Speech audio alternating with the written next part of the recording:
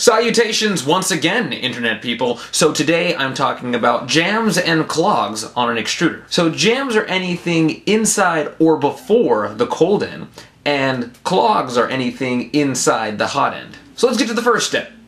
Diagnosis. So depending on how much filament you can put inside the extruder will tell you which one you have, a jam or a clog. So let's just say my left hand is an extruder, and my index and thumb are the hobbed bolt.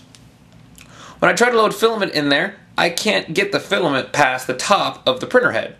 And that's because inside this, there is filament before the printer head, but after the hobbed bolt. This is considered a jam. So if there's no filament before your printer head like this, but you still have a problem getting filament past your heatsink, and it kind of feels spongy, it's still a jam. There's something wrong inside the cold end. Now if you can get the filament further into the extruder, and it touches the heat break, you are now at a clog. So this right here is a picture of an E3D V6 printhead cutaway. It'll help me as a visual aid to show you what the inside of the extruder looks like. So let's move on to the second step. Causes. So let me go back to my hand analogy for a second. So if you break filament off when removing or installing new filament, you're going to have a jam inside of the extruder carriage. Now, most of us that have E3D V6 printheads don't have this problem because we have a PTFE tubing that runs through this entire length, but if you don't, this can be a major cause of your problem. Now, filament stuck in the cold end is usually not that bad. If you try to put filament through and it feels all spongy, almost just kind of like it's about to go through, then it just gets stuck, then there's a problem with your cooling system. Now, a loose nozzle looks like this. There's pretty much a gap between where your nozzle is and where your heat break is. And there's plastic in between touching your heater block. Now, a partial nozzle clog is self-explanatory. This is what an image of a partial nozzle clog looks like. Not much to see, right? Well, if I zoom in on the image, there's still not much to see. Nozzle clogs are very tiny. Of course, the nozzle itself is less than half of 1 millimeter. So you can think how easy it is to jam a hose when you put your finger over the nozzle. But imagine that hose is only 400 microns in diameter.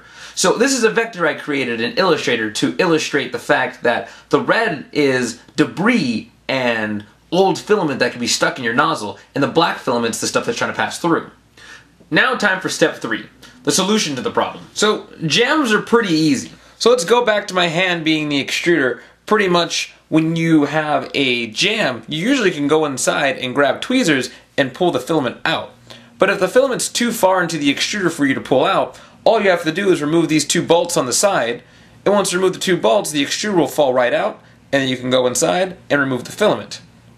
Now, if you look down inside your extruder and you don't see any filament at the top of your printer head, it might just be a cooling issue, and all you have to do is just check the fan cooling the heatsink. Now, clogs are a bit more tricky. If you have a loose nozzle, I actually have a video on how to remove and replace your E3D V6 nozzle. When you remove it, you have to clean the plastic out from your heater block, but when you put it back on, you should be fine. Now, if you have a partial nozzle clog or a full nozzle clog, 3D Printed Life has a great video on how to do this with some nylon. He actually sells a kit that has nylon and some very small gauge wire that allows you to remove jams inside your printer. Be sure to go check him out. Now for the final step. Future prevention. One of the first things you want to do is make sure when you're installing and removing filament, you're not doing it so aggressively, because if you break filament inside your extruder, you're going to give yourself a jam. Second thing, you want to make sure that your fan on your print head is always on. If it starts to become intermittent and or starts to lose its speed, make sure you check your wiring and or replace the fan. You also want to make sure that you're seasoning your printer and have an oiler if you use PLA like I do. This makes a thin film of oil between the metal on your extruder and your actual plastic and prevents direct contact from happening so that the plastic doesn't get gummed up and stuck to the metal on the printer. There's a sticky thread on the Robo3D community forum you can check out if you have any more questions or want more details about it. I'll have a link below in the description to that thread on the Robo3D forum. So I hope this video helps you diagnose, understand, solve, and or prevent problems with clogs and jams on your 3D printer in the future. If you have any questions about this video